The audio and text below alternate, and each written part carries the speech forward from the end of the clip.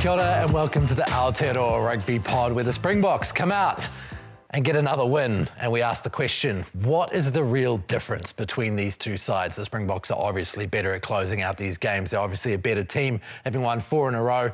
We're going to have a good look into why. Also, the Australians. What happened there? They absolutely fell apart in Argentina. Plenty to chat about there. We'll look forward to the big women's game this weekend as well. The Black Ferns against England at Twickenham could be the biggest turnout in the history of women's Test rugby. And there's the small thing of wet ball gate to get into. Is that what we're calling it? Is that what we're calling it, Chip? Wet ball gate? Oh, I've only just recovered. I was just adamant the Battle of the Bridge was coming over to the North Shore, but not to be. If you missed it, wet ball gate involves one Bryn Hall. Oh,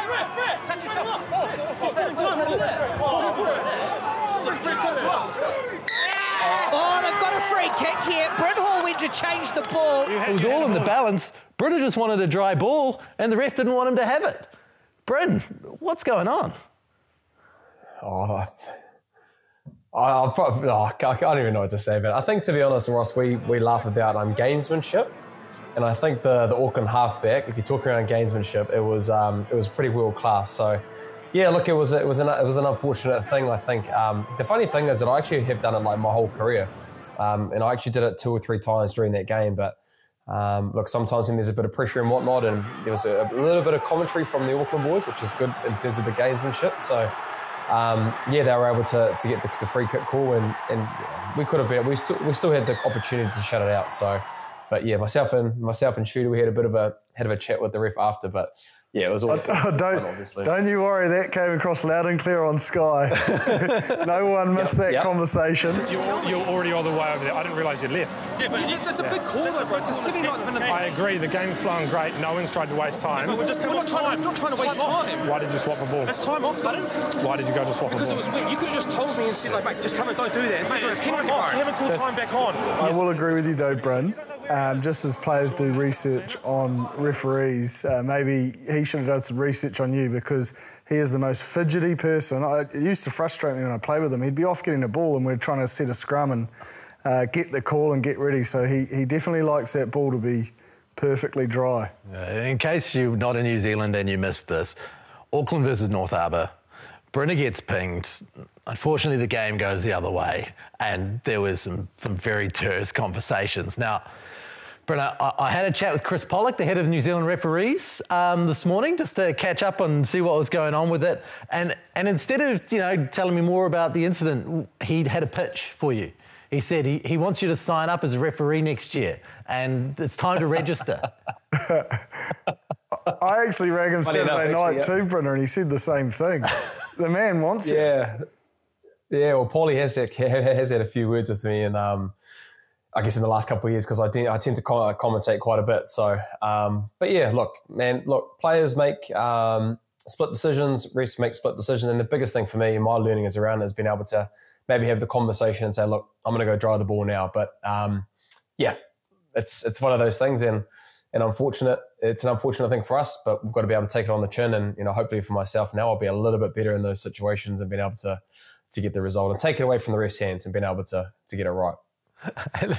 And the Auckland players spraying the ball with a water bottle is just next level. Well, there was quite a break in play, and I remember watching it on TV and I thought, geez, that's very kind of him that he just gave you the ball, like, very generously, right before the scrum was about to be set. But yeah, it was all a game. So between that, the international rugby, and of course your questions, YouTube comment section and your emails at Aotearoa Rugby Pod at sky.co.nz, we'll give away another Gilbert ball courtesy of our friends at Players Sports throughout the show. But let's get straight into the big thing. The Springboks chipper against the All Blacks. Another tough watch towards the back. The All Blacks once again lose their lead and lose the game. What's going on there? What needs to change? Oh, I think we've got to give a little bit of appreciation to the opposition we're playing, and the fact that they've got a lot of experience across their squad. Like, they don't have any real inexperience across their squad, barring 1 or 2 players, but in particular in the back end of the 20 minutes. And if you look yeah, I don't want to sound like a broken record, but if you look when we were just as successful as they were between 2015 and 16, there was a genuine focus on 23. And you almost, when you had that role on the bench, you knew you were going to be on a bench. You couldn't really force your way into the starting team because that's how your style of play worked. And there was almost like a bench captain as such. It was another sort of, I suppose, team in itself. And it's a very important part. And they obviously knew and had confidence that they could still come back from where they were.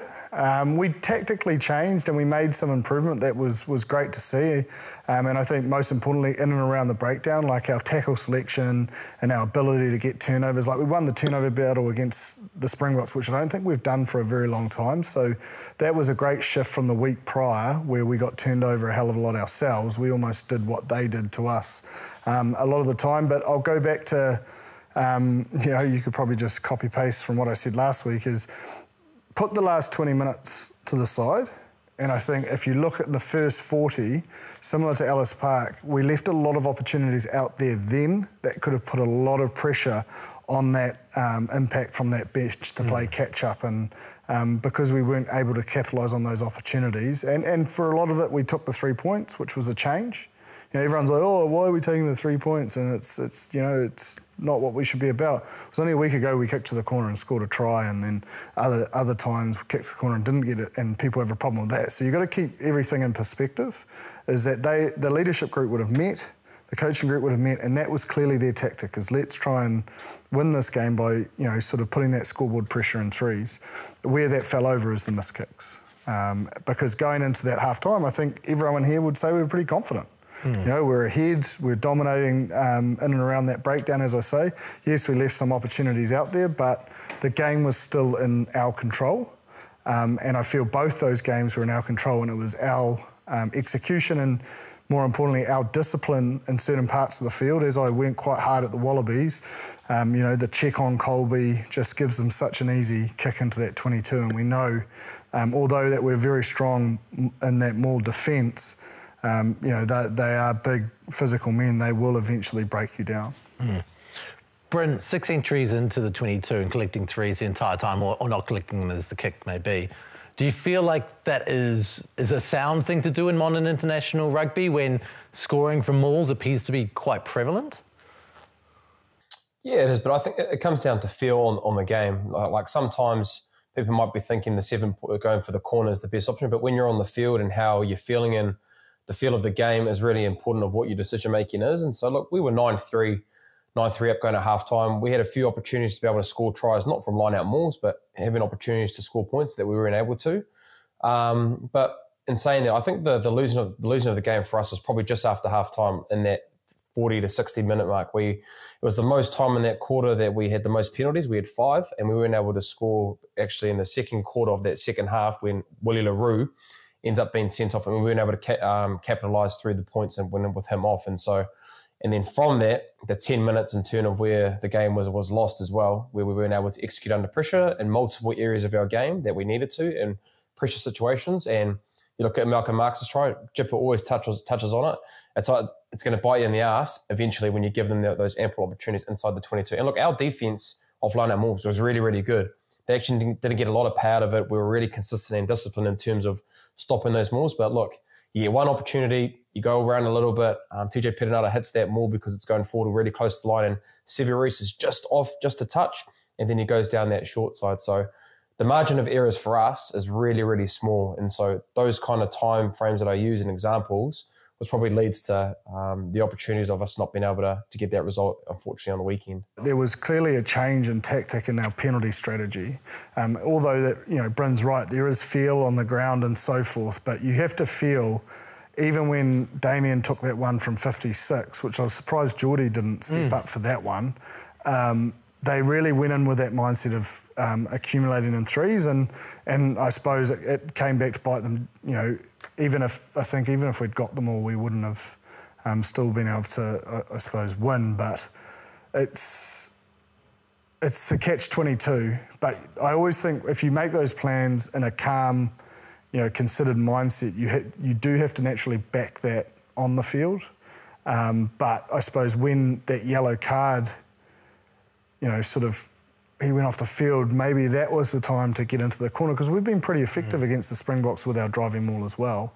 But maybe it was because we'd had so many opportunities in the 22 in the first half, felt like we hadn't been able to break them down, that they wanted those points. I'm not too sure. What I find really interesting when the All Blacks kick for the corner is I feel like they take less care to try to get it towards the 5 metre line than the Springboks do. The Springboks are very aggressive at kicking right in towards that corner post, and it has backfired for them. But the All Blacks almost seem lackadaisical, like they don't mind it going 15 metres out, which obviously doesn't provide as much pressure on the opposition. Well, I don't think they see their maul as dominant, I suppose, as a force, is the only way that they have that ability to score the try in that situation. Like sometimes actually having 15 metres, that between that 15 to 22 metres, and you've got your attack structures, having that, I suppose, that gap. Room to move. The defence line doesn't have that ability to shoot on you, so you don't actually want it that close. You want to sort of have your eggs in both baskets, and I think for the style of play, that suits the All Blacks.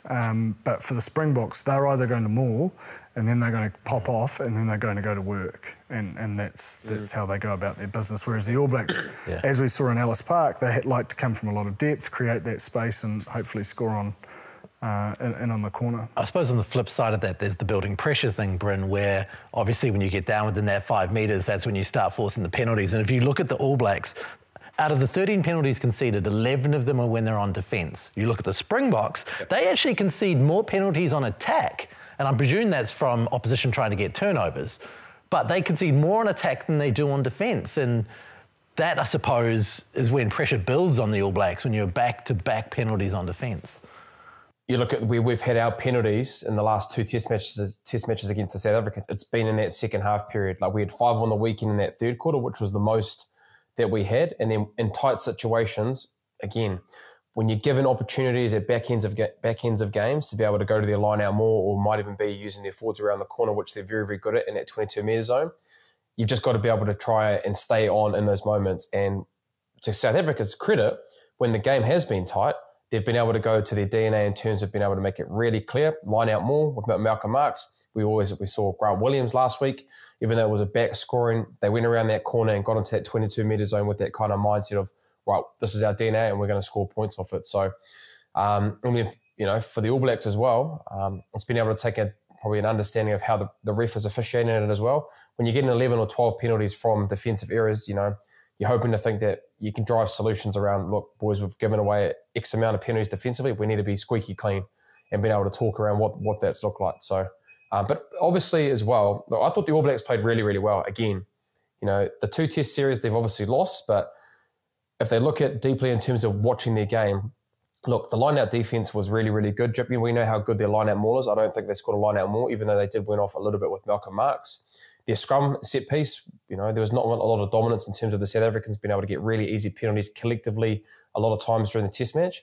And our chop tackle and our breakdown work was outstanding on the weekend. Tupou Vai, Cody Taylor, Sam Cane in and around that area. And lastly, our attack. Our gain line percentage was at just over 40%, which is our best gain line percentage of the year.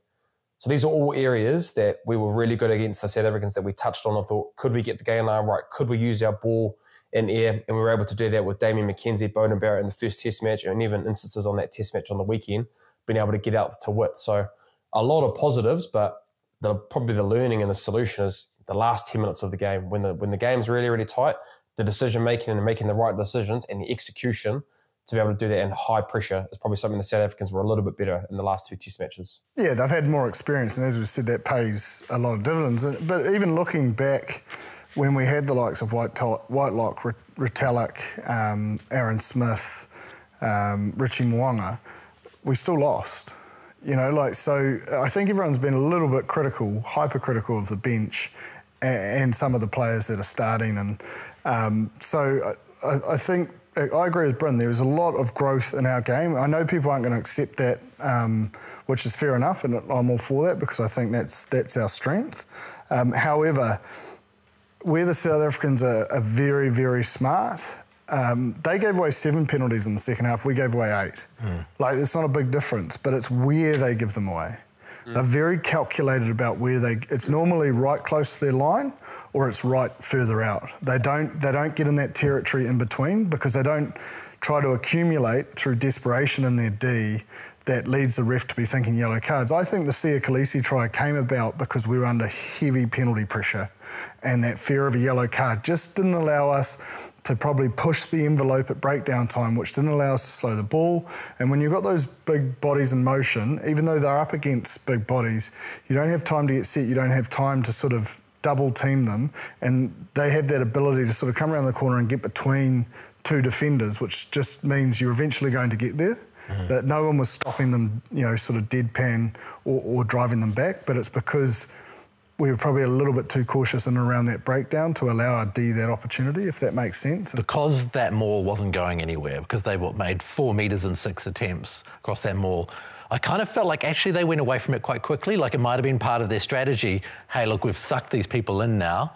Let's go elsewhere. This is not our only option at a maul time. No, but also respect to the week before. Yeah. Like the All Blacks fronted up maul D throughout this whole tour, and I think that's a credit to them. But like with any system, when you are fixated, you know, on trying to stop something, it does leave you potentially a little bit slower to react, or that fixation, it meant TJ Perenara came in to make sure it wasn't a maul try, but then that stresses the defensive system somewhere else. So, you know, every action has a reaction. I mean, I don't need to tell people that, but those sort of small margins at the moment, South Africa are very patient and very calculated about how and when they take advantage of it.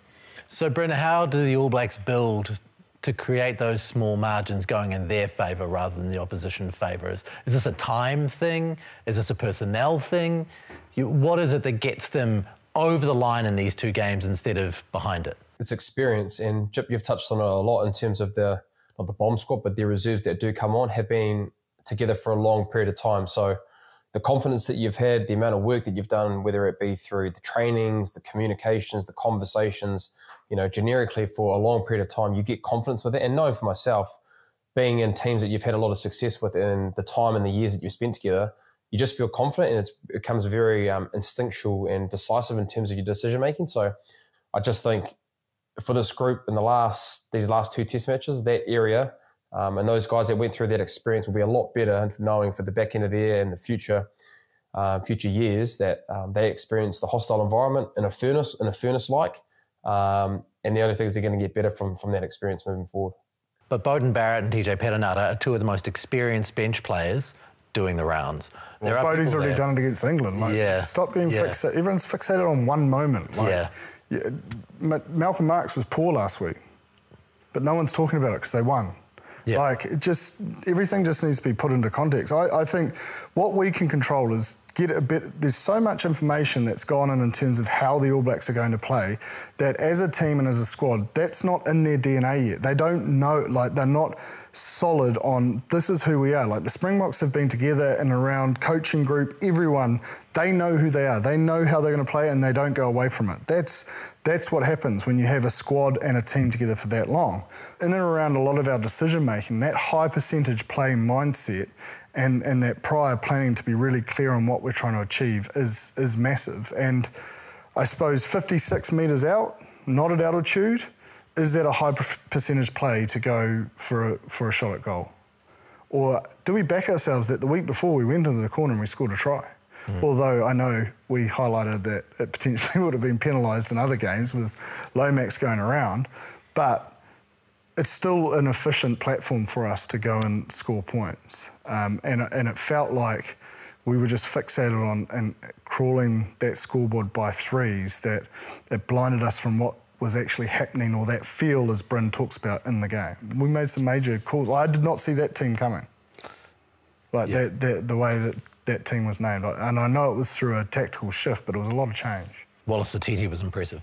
Massive. Like, probably to the point, you know, he probably doesn't, if Ethan's fit, you can't really drop Ethan, but it was the first sort of loose forward trio mix for me. Like, Sam Cane had, he had 45 rucks, and then between Wallace and Artie, they would have had probably about 22 total. So that balance is good. People look at that and it's like, oh, it should be, but Sam Cane had 3 carries, whereas Wallace and Artie had 15 and 10. But again, and Sam made the bulk of the tackles. But that balance was that balance that we got so used to with a Jerome Kaino at 6, and probably with Shannon Frizzell, you know, at the World Cup. And that ability, man, the way he got across the gain line when he was carrying was so impressive, and his little short footwork to get out the other side, those little dents he made in that South African defence. But unfortunately, we made them tackle at 80% but didn't score a try. So that last skill execution really, really hurt us. Been put into the cauldron in terms of like your first start test match against the #1 team in the world, and I thought he held himself nicely. I think it took him a little bit of time, more so defensively in that first 20 minutes with the tackling, but once he got over that kind of initial 20 minutes, I thought he was outstanding. And then, you know, there's probably going to be conversations around, you know, is Will better off in the wing or is he better off at fullback? Because I think on the weekend, probably expecting Will to be more a little bit involved in the game, but it probably just didn't come to him in terms of because the South Africans went to that contestable game and got a lot of pay out of that and not been able to obviously get into those long kick battles. And so, you know, that's where Will's strengths are. So there might be a conversation around does Will go into 14 and you keep Bowden at 15, because I thought Bodie came on really well. But then as well, Bodie's really good coming on that last 20 minutes, which I thought he did some great things as well. So those are probably the couple of the positions that I would probably question. You've got Caleb Clark as well, probably another one who I thought was really good when he played in his last test match. But I think the crux of the spine, I think, won't change as much, but there might be a few tinkers in terms of like what kind of team that they are playing or how they feel that they might need. Look, they pretty much changed their whole back three. We talked about it on our WhatsApp group. We weren't expecting the changes in and around that. So I don't think this coaching group will be afraid, depending on who they are playing. Guys will get opportunities in certain positions where they feel they might need a type of player in that position. We did a lot of contestable kicks as well. And if you look at, I suppose, the personnel, like a Will and a Caleb, it worked because that suits their game. Whereas I think of Mark and Sevu as more those cross-field attacking kicks, sort of flat. You don't get in that aerial battle because they've got that ability to beat defenders at will. Both of them are both slippery. So it's then, you know, do you look at if contestable kicks are going to be massive and if contestable kicks are going to be where, I suppose, sides think they can target us, there are, I suppose, players, you know, playing, you know, use Sean Stevens as an example. He's very good aerially, and his ability on the wing and his ability, I suppose, in the air, potentially could come into the mix. Are they going to change the squad? No, but if we're going to stick with that sort of back three, then I would have thought, you know, you'd back their fitness and their ability to get down the field, you know, even at the end there, rather than doing the contestable, could have we gone long and just backed our defence to force an error or, you know, force a penalty or whatever it may be versus, you know, something that sort of played into the South Africans' hand. I'm not too sure, but these are the things they need to make decisions on and then understand, okay, that's what we're good at. That's how we're going to play, then you've got to pick and select around that. So please send us through more of your emails, Aotearoa Rugby Pod at sky.co.nz. We attempt to get through as many of them as we can along the way. We hold some for later sometimes if they're bigger picture questions, and we'll eventually try to get to them. Question, maybe related to what Jip said earlier, from Isaac October, and Isaac will give you the Players Sports Gilbert Ball this week for your question. He says, all I've heard since before the last World Cup is how good the Boks are and how they deserve to be #1. Every interview I keep hearing, they're the best in the world. This is all our players hear every day. So is it any surprise that we implode against SA? Perhaps we're paying them too much respect. Our boys have the skills to beat everyone. What's missing is belief that we can. We'll smash Aussie because we believe we can. Do you buy into that? Is that the kind of conversation that will happen within a squad? No. Are they reading the papers? Are they getting that on their feeds on Instagram? It's about putting yourself in the very best position to be able to deliver what you can control. You can't control the opposition. Yes, you need to understand and you need to know what's coming, but you've got to control what you can control, and that's you, your preparation, your team's preparation, how you're going to play and execute under pressure. A lot of that, you know, there is a mental element. Maybe there are certain individuals that, you know, think they're #1, but it would be a little bit silly not to be realistic. Like, you know, there's always been that element of respect, even when the All Blacks have been on top. It doesn't matter if you're playing, you know, a Uruguay at the World Cup or in a World Cup final against the Springboks. my belief and my understanding of all my experience in and around the teams I've played for is it shouldn't look any different. If it does, that's a concern. Is that really the case? I don't believe so. Bryn? When you're playing against a team like that, your preparation goes a little bit deeper, knowing in tune with what's coming. And so you actually have those conversations, your training's a little bit harder, you're within your own preparation, right? You're yourself internally, and then once you get yourself done internally of what it looks like for you, you're having conversations with groups that you need to. But look, they would have been frothing in the mouth to be able to get an opportunity to go over to South Africa and try and get it done. But again, like what Jip said, the last, a few moments in high percentage players, and when you're needing to be able to execute under pressure, it's just one thing that we weren't able to get right in 2 test matches. And the margin of error we've touched on with a lot of other teams. We've talked about it with Australia, with Argentina, the fine line of margins that they need to be able to get wins against top tier teams. We're just in a position, we're probably not at that extent with how long a game has to be, but a fine margin of 5 to 10 minutes or a span of 3 to 4 minutes, that's kind of where we unfortunately lost the test matches in the last 2 weeks. I just think it's just grabbing. It's reaching for something. It's reaching for a solution or just to fill the frustration of the loss. But I think you have to tip the cap to the opposition. It's not all about us. Like they will go down potentially in South African history as the best team that's run over a span of time, and Sia Khaleesi will go down as probably the best captain. We know how heroic some of the South African and Springbok captains, but what he and Rassie have managed to do together with a lot of other people supporting around them is phenomenal. It's a once-in-a-lifetime experience. Bryn, I'm interested in what you touched on before about, those moments, those 50-50 moments, those fine margins. If doubt starts to creep in, collectively as a team, if you feel again that momentum isn't with you, we see it today with a lot of players. They come into a circle, whether that's in a mini unit, the forwards are together in one circle, or the backs are together in one circle, or collectively you're in a circle as a team. That's when you can be able to collectively see someone, get your eyes, and be able to have a deep breath, which you see in most teams. But from that, it's the messages that you are giving in those situations to try and get into that next task. So if it's emotion, for example, and you're saying, boys, we just need to be more physical and let's just get our heads, our mindset right. That's not really giving you a solution and really trying circumstances. So, it might be, boys, we're really, really struggling in this contact area for the last 5 to 6 minutes. So I need you to get your body height really, really low, and I need you to hold your feet, get a bit of footwork, and our cleaners, both sides of the ball carrier, I need you to get nice and low and clean these guys out 1.5 meters.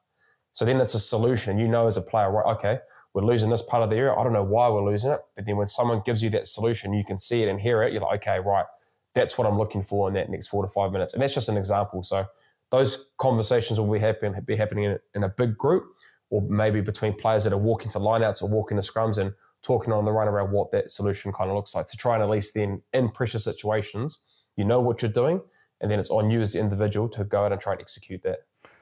It's also like we've spoken about at length in last week's. When I say preparation, it's not just a word, it's recreate what makes you feel pressure. Recreate your mistakes. Do it time and time again. I find that really interesting because I've spent an entire career talking to sportsmen and constantly being frustrated by being told it's just about the process. And I'll be like, what's the process? And they'd be like, that's for us to know and you to find out. But I can see how it's specific to a person, though. Very, very, because Michael Jordan made up, and I'm trying to use examples that are out there that people understand. I'm not trying to hide from rugby examples, but it's Michael Jordan made up that a player said something poorly about him. Yeah. Because if someone didn't back him and said he wasn't the best in the world, he took that personally, and that made him a better athlete. That made him more ruthless. It made him, even if he made a mistake, he was still coming for you, and it was personal, and that's what got him going. But for some people, that would derail them. They'd be chasing you around the field trying to smash you, and then they'd miss their roll over here. So you've got to make sure you understand who you are and what you stand for and how you tick, to then create the process. Each individual has their process. I know, Ross, you're process, but if you can go next task, and it's more you're like a robot, really. You aren't fixated on outcome. You're just fixated on being able to do what you can do in those moments. And if you're not getting it right, what's a solution? How can I find myself be able to get on the next task and continually go like that? Because there's so much emotion in your game. sometimes you're not going to get things right. And the more times you start to be able to like play on emotion and feel, that's when you really start to get yourself in trouble. And like guys like Jip, if he sees that emotion from other players, he's like, we've got him. We've got him in the red. And that might be 5 minutes that he might need to be able to try execute a pass, a line out, a scrum, and you get a penalty or a knock on done against you. So habits is bloody crucial in anything. They need wins, though, as well. Like, as individuals, you need to execute it under pressure in a game, on TV, with people. But it's when you do that, you highlight that, you understand that, you have that as a clip, that when you are challenging yourself for confidence... You know you can do it. Let's go back and have a look at how good you are. Like, so many times, when you're struggling for form, you're so fixated on the solution that you almost overthink, you know, how to get out of it. Whereas, you know, I heard Cooper Cronk say a few years back, and I really liked the way he articulated it. He goes, I used to go back and watch all my awesome games. And he goes, I'd just sit there, geez, I'm good. Do you know what I mean? Like, and that makes logical sense, because for him to get his confidence back is just that visual reminder. You know, for other people it'll be different, but like, what I think we're trying to say is, as a team, you need to know how you want to play and what your DNA is, and then as an individual, you need to know how you best fit into that and what you need to nail. What are your big rocks? Yes, we want to improve in little areas as individuals, but what are your big rocks that feed into that? South Africans have that down pat. Make no bones, they will not have 10 turnovers in their next test at the breakdown. They won't allow it. Rusty will be like, that is average. Yep. You know, you've seen all those things on Instagram about playing for South Africa and, you know, what it means to them. You know, he'll be able to put up all those turnovers and go, are you putting yourself on the line for South Africa in this ruck? Certainly it seems with the Springboks that sense of doing duty for their country is just ginormous. Speaking of the big rocks and how it allows them to do other little things, we got an email through from Damien Jones, which is a really interesting one. He goes into a bit of detail. I've cut it down slightly, but he says at 47:51, this is on the game clock, South Africa has an attacking line out on the AB's line. Malcolm Marx has the towel in hand to throw. He then transfers the ball to Colby, who appeared to be positioned as the receiver, the halfback at the line-out. SA had 8 players in the line-out because Marx went there and Colby threw in. Phases after that, Sia Khaleesi scores. Should there be a halfback? When is a line-out formed? Should this have been a penalty? So many questions around that Colby throw-in. When is a line-out formed? So I got on the blower to a referee and asked that question, and the basic answer to that question is when there's at least 2 players from each team and a hooker in place, the line-out is formed. So technically, that change late shouldn't have been allowed to happen. And saying that, geez, great idea. And the fact they get away with it, give it a crack. Yeah, and the hard thing with that, it's, you know, we saw something similar, but not as late a change against Australia. I think just putting myself in my players' hat, because these things happen all the time at line-out. You know, we've had previous years where the guy at the half comes in to lift and, you know, a player doesn't exit. So now there's the rule that if someone comes in, someone must remove. They can have as many numbers as they want. They don't need the half-back. It was the lateness of the switch, but that was purposeful, as we know. Yeah, that was part of the show. That is. However, when I look at it from a defensive set, we were down to defend them all. So I don't think we would have added a number. Okay, and I feel like if it was uncomfortable, they felt that pressure, you would say something. Whenever there's late change, especially at a line-out, normally there's someone that has that role to say, hey, ref, late change, you've got to give us time, or is it a free kick? What's going on here? And you see it time and time again about, you'll hear line-outs start roaring and, you know, and it's all there to put the ref under pressure to make a decision. I felt, when you look at that, they were comfortable and they stopped them all. And as I said before, it wasn't so much that whatever happened there didn't mean Khaleesi scored that try. It was more that the penalty pressure they were under just didn't allow them to be as physical and dominant or push the envelope at those breakdowns. But a free kick would have meant that try didn't get scored if it was awarded. Yeah, I've never seen a free, like they normally settle it down, you know, and not to make it about Bryn's situation, so often you'll see in refs, in those big moments, they'll step back and say, guys, just calm down. Let's just reset, get the scrum down. Yeah. It happens at lineouts as well. I don't see any ref giving that a free kick. We just reset it and carry on. Yeah, just calm down. Okay, Colby, you go back there, Mark's throw in, you're not doing that. Or if you are New Zealand, you've got time now to adjust.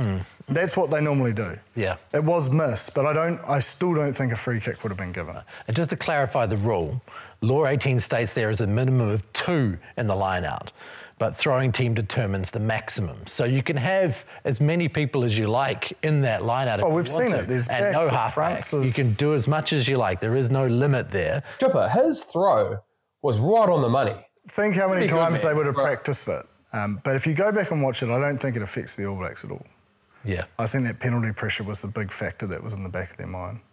Yeah, having an extra person in the line-out didn't stop them. It actually suits the drive. them. Yeah. If you look at it from a defensive actor, there's less bodies out wide that they have to defend. And even if they are to come back in, you can track them as a player because they've got to come from the blind and around.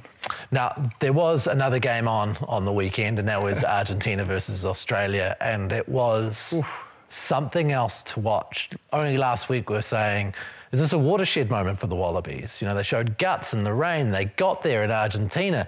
And then Brynner, they just fell to pieces. A little bit. They fell to pieces because the Argentinians and how they ended up playing. But look, I was looking at 20-3 and I was thinking, this like, geez, Australia are going to turn a corner. They were doing some nice things. But if you just look after that, it was an absolute avalanche of what the Argentinians did really, really well. Like probably the first time, Jipper, that I've seen their scrum be that dominant in terms of being able to play on top of them. So I thought they were pretty impressive there. And then their interplay, because of their gain line success that they had, they were rocking at 52% gain line. We touched on the All Blacks at 40%, and the South Africans are usually at that kind of 47, 48 usually. And they were on top of the Australians consistently. And I thought their skill set from their big men, their loose forward trio, probably Mateta with a couple of good offloads, Gonzalez, even Creamer as well. They were awesome in and around keeping the ball alive and using footwork, and that attacking ability of their loose forward was really good. And lastly, their backs.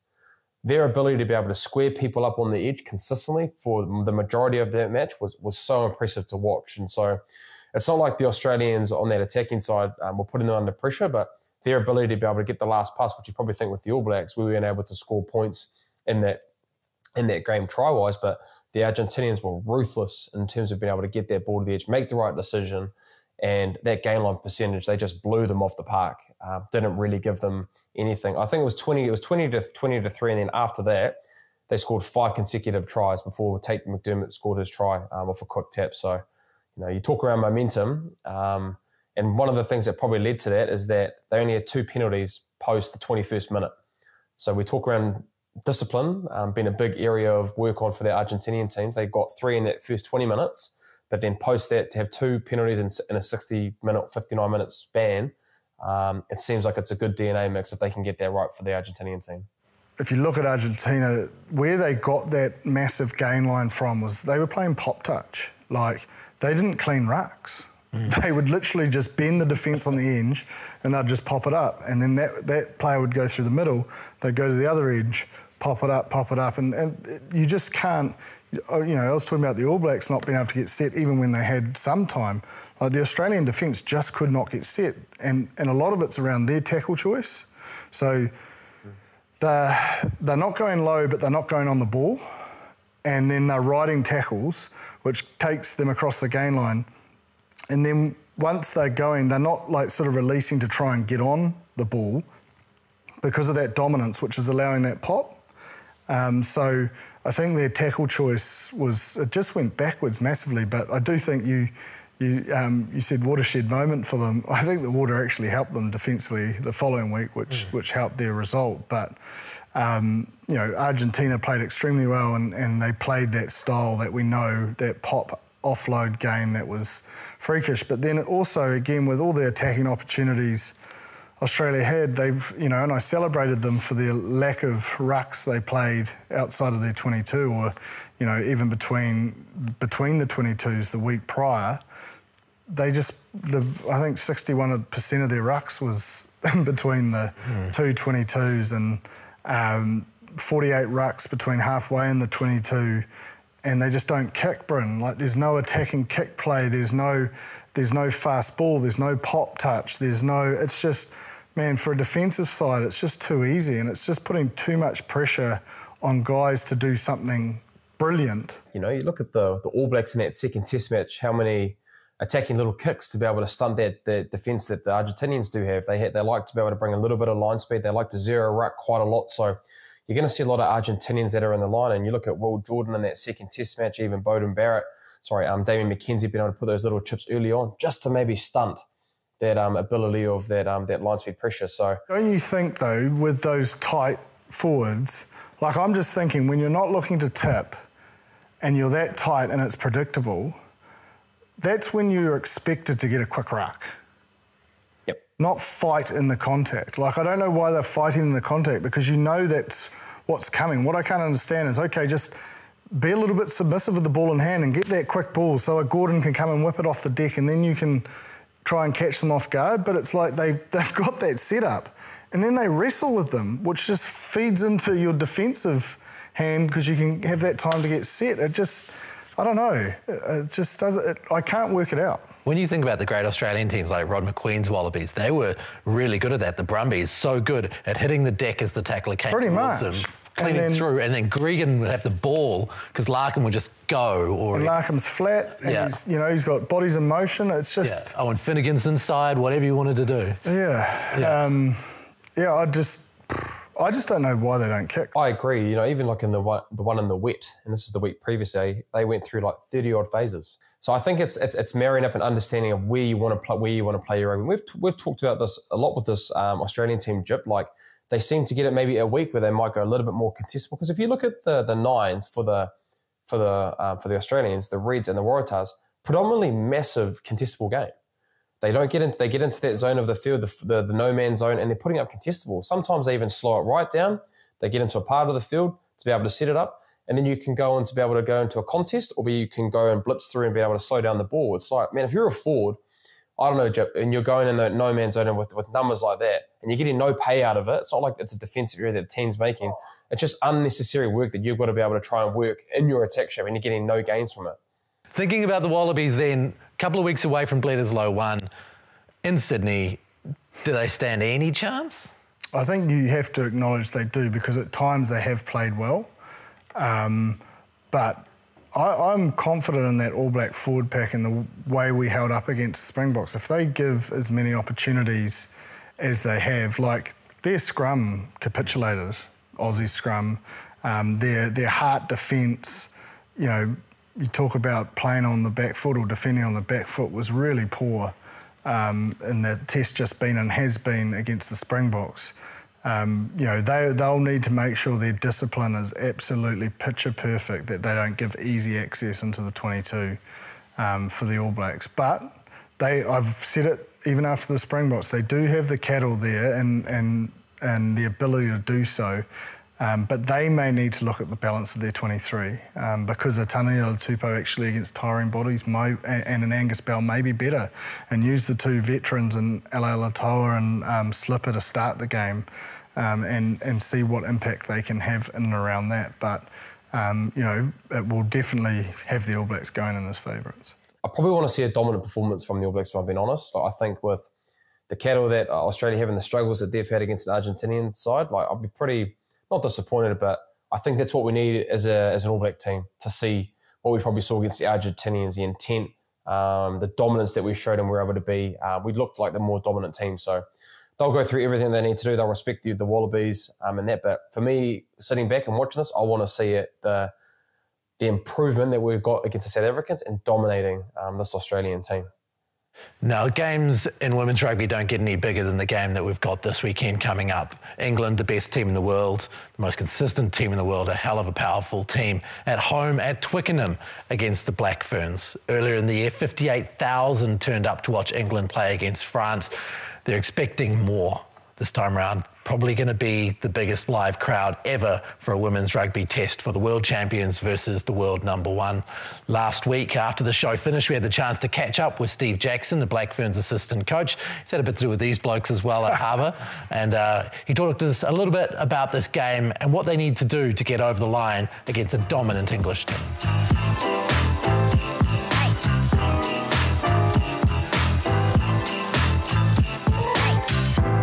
With the WXV starting a couple of weeks later, can you talk a little bit about exactly what you need to achieve in this England game? What are you setting out to do?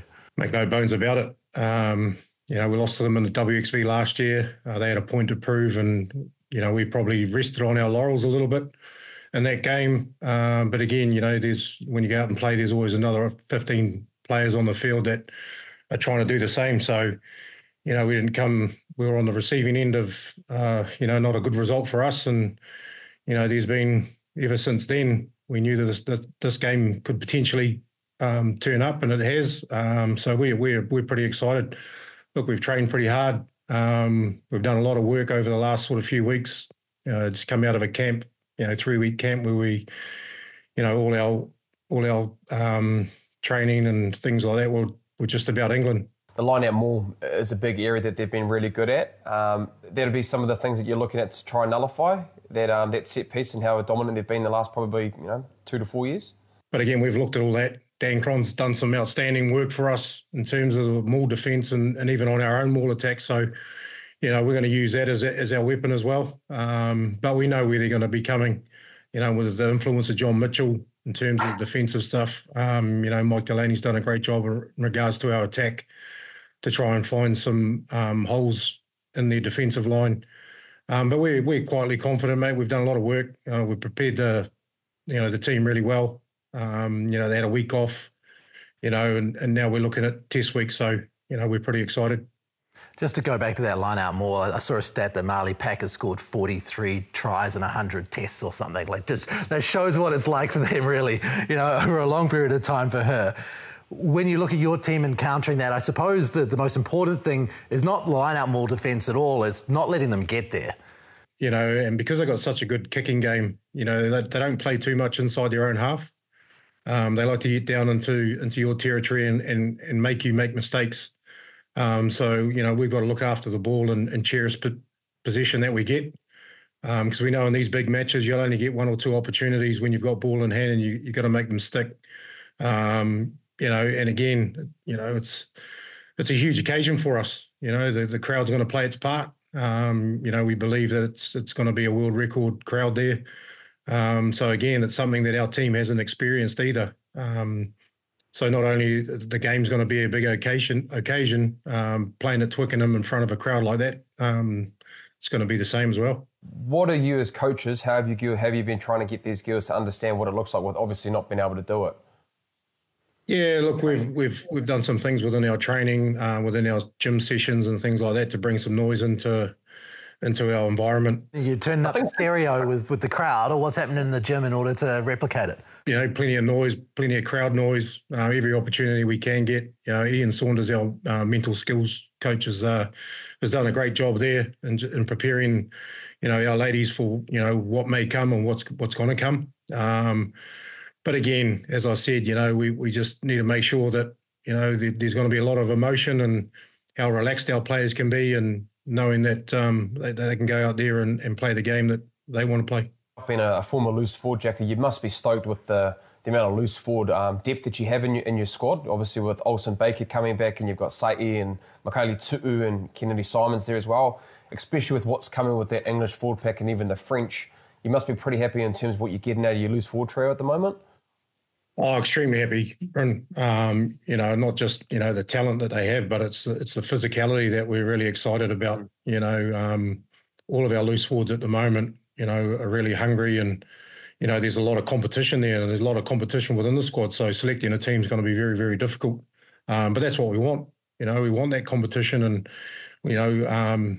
part of what we're doing is trying to make sure that our players are competing every day. So selections are going to be really, really difficult. But yeah, we've got an exciting loose forward trio. They're really robust. They're good line-out exponents. They're good with ball in hand, defensively sound. And they like the aggression. They like the contact part of the game. So I'm pretty sure that although we know that England are going to be coming around the corner, and that our girls are going to welcome that, I think. Before we let you go, Bryn Hall, James Parsons, their time at North Harbour. I mean, I hear a lot of coach chat week on week on week. The WhatsApp lights up.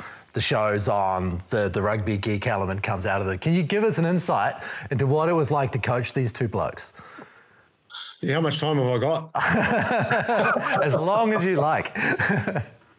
Oh, look, mate, as a first-year head coach and then coming into North Harbour and then obviously with Bryn and Jipper's experience, it was awesome for me. They had a grasp on, the team environment, where we're heading, and that was one of the things that we worked really hard on when we were at North Harbour, was that environment and culture. And when you got, a couple of guys like those two in the positions that they played in, it was really easy, and it was a good transition for myself going from an assistant coach into a head coach. But not only that, mate, I'm probably blowing a bit of smoke here, but just really good men off the field, good families and come from good backgrounds, mate. And, although we did some tough stuff on the field and on the training pitch, mate, we had some good times off the field. And, there was one thing that we knew how to do when we were at Harbour is have a laugh and enjoy what we were doing. And, I think sometimes you can lose sight of that. The reasons why you play the game, but,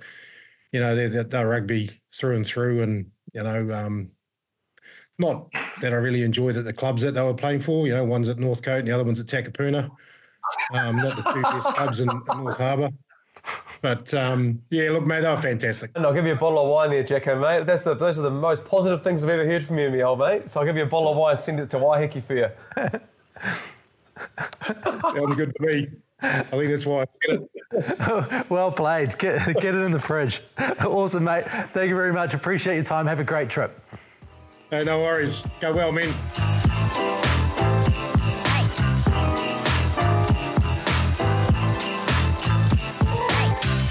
Steve Jackson had plenty of good things to say about Brynner.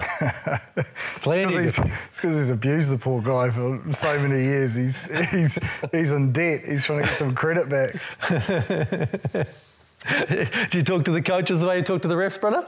Oh, geez, this is going to be a new thing that happens every week, is it? Just something different that I can jump on now. So, no, it was probably around the other way, if I'm being honest, Ross. I was just put on my place from Jacko, so no doubt he'd be doing the same with You are very good with the refs. Like, it is a strength of yours. That was probably the first time I've ever seen a ref fall out with you early in a game. Yeah, the frustration side of it. Probably you talk around emotion that we talked about a little bit this earlier in the podcast, that when results aren't going your way, you probably want a little bit more, and you're a little bit more, trying to put a bit more pressure in that and whatnot. So great learning for me. Look, still being able to learn it at my age and understanding that, could have been a lot better in that space. So I think it'll be a good learning for him as well, just quietly. There'll be no beers for him on the North Shore, I can assure you of that. Fair enough. Now, we do have another big game this weekend. Tasman, having won the Shield off Hawke's Bay, are now going to face Wellington, a Wellington team that could be bolstered. Yeah, you have to think. And isn't it a beautiful sight, seeing the All Blacks get up early, and you saw Will Jordan, Ethan Blackadder, Dave Havili celebrate that kick. And you say there's no connection with our top side down to our community sides. I just think that... You see that enough to... Yeah. But it's not just their team. Like, there was other players there. Like, that, the Ranfurly Shield's a beautiful thing. And I think, sometimes provincial rugby does get a bit of a kick in the guts because of the crowds and stuff, but there is still a lot of energy and excitement in and around the competition. And I think it should come in droves this weekend now through the excitement of having the Shield. But you'd have to think, Bryn, Billy Proctor, Ruben Love and Dave Havili will drop back for this game. Jip, you talk around NPC, those boys coming back, and every time you get a calibre, look, we've had Wallace Atiti, he came in, and the kind of boost that he gave our forwards in our group, getting All Black to come back. So I know those boys will be chomping at the bit. It's hard when you're holding tackle bags and you just want to be able to get out there. So you're going to probably see a lot of energy in terms of those All Black boys coming back and try and, get the minutes, but staking their claim to be able to try and get some minutes for the All Blacks in a few weeks' time. I'll tell you what, the way Wellington are going, though, how could you drop Clark or Umaga Jensen or Higgins? So potentially they may have to come off the bench, the big dogs. You wouldn't want to stunt the rhythm that Wellington have going into the Shield Challenge. Yeah. So plenty of good games of footy coming up this weekend. We've got that huge game between England and the Black Ferns, of course. We've got Brynner playing for Harbour. We've got a full NPC round, an FPC round. Plenty to talk about. So thank you very much for joining us once again on the Aotearoa Rugby Pod. We really appreciate you reaching out with your emails at aotearoarugbypod@sky.co.nz, and also within the comments section. We try to get to as many as we possibly can. Of course, thanks to James Parsons once again for his insight. Thanks to Bryn Hall for being very patient and copping a lot of grief this week. We appreciate it. Hey, as long as, mate, Ross, if you need me for any of that, mate, just keep using me. And thank you to everyone who helps put the show together. We really appreciate it. Catch you next time. Mā te wā.